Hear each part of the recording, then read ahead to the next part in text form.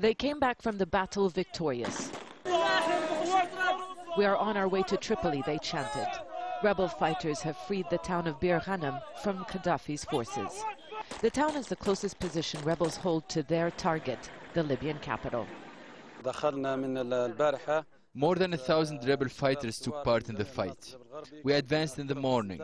It took us time before carrying out this offensive, because we were busy in the other fronts, and we wanted to make sure all civilians left.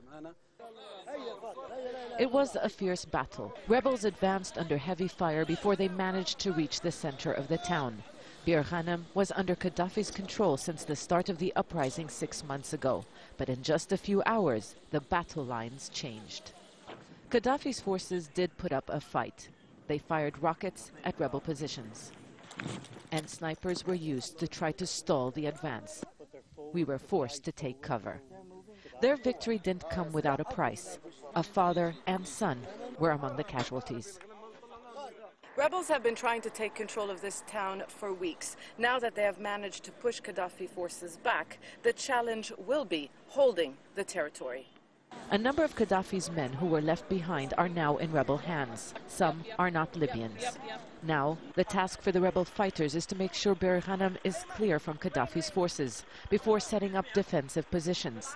They know all too well that a counterattack could come at any time.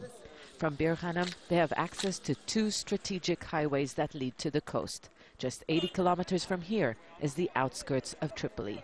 For now, they are celebrating a victory. But the final victory may still be a long road ahead. Zana Khudr, Al Jazeera, Bir Al-Ghanem,